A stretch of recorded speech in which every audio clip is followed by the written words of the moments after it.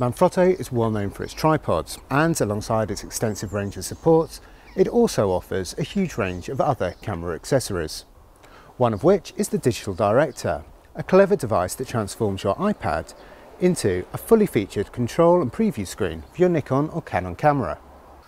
The way it works is pretty simple. Just plug in your iPad, then connect through USB to your camera's USB, download the iPad app, and you're ready to go. The Digital Director will give you access to a range of camera features, including some that your camera wouldn't usually have. One of those features is high precision focus, and to show you exactly how it works, I'm going to head out and capture some macro shots. But before I do, let's take a look at some of the kit that I'll need. Camera, lens, card, and of course, battery. Essential pieces of kit, but I'm also going to need Manfrotto 055 carbon tripod, Manfrotto Digital Director and iPad, and another great bit of kit is the Manfrotto friction arm.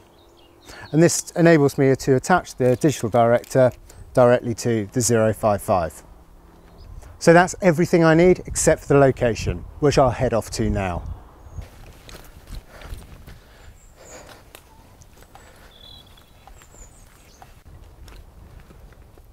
This location here offers plenty of interest, so I'm going to set up here and capture some macro shots. I've got the camera and tripod set up. Now I just need to connect the Digital Director. On the side of the 055 you can see this EasyLink screw thread. All I need to do is bolt in the friction arm and then attach the Digital Director. Once the hardware is all in place, I can then link it up with the USB cable. The whole setup only takes a couple of minutes, and best of all, the Digital Director doesn't add a great deal of weight to your kit. I've booted up the camera and Digital Director app. On screen here we have a high resolution preview of the shot, and already we can see the level of control that the Digital Director's high precision focus control offers. First of all, I can simply tap around the screen to adjust the point of focus. This means that I can focus in on the exact part of the subject that I want. I've also got access to digital zoom on the preview. So a simple tap here and I've enlarged the image to enable me to really check that I've got things sharp.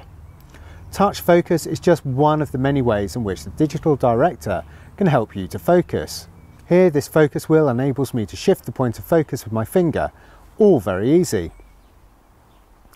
In this situation, that's quite a nice way of fine-tuning, but that feature would really come into its own when shooting video.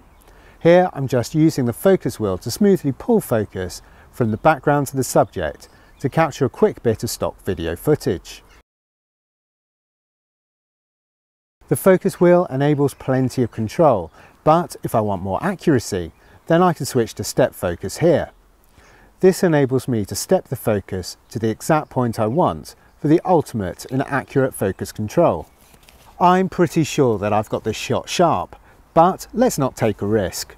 By switching on the focus peaking, I can see a focus mask appear over the image, highlighting the edges. At the moment, I have this set to green, which is blending in a little with the background. Changing the options here, and I can switch that over to red. That all looks great, and I can tap the button here to take the shot. As this is all connected to the Digital Director, I can quickly preview the images I've taken and check everything is exactly as I want.